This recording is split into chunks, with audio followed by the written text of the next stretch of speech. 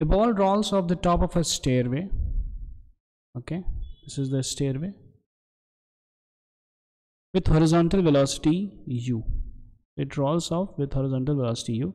The steps are 0.1 meter high and 0.1 meter wide. This is again 0.1, this is 0.1.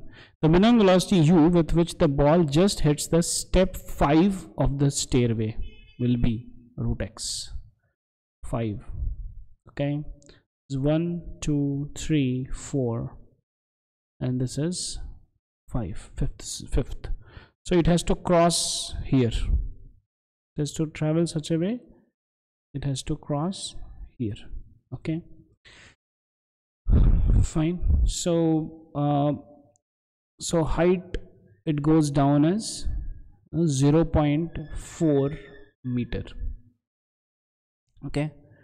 Time taken should be, the time taken becomes root over 2 into h by g.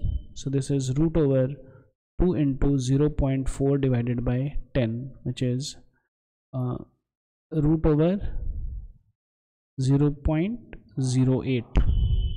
that is the time taken.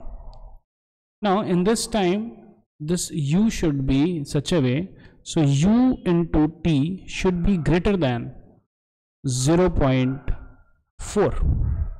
so therefore, like u into root over 8 by 100 should be greater than 4 by 10. So this is gone, this is gone.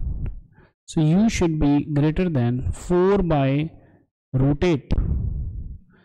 So this actually is root 16. So root 16 by root 8, 2. So u should be greater than root 2. So therefore x is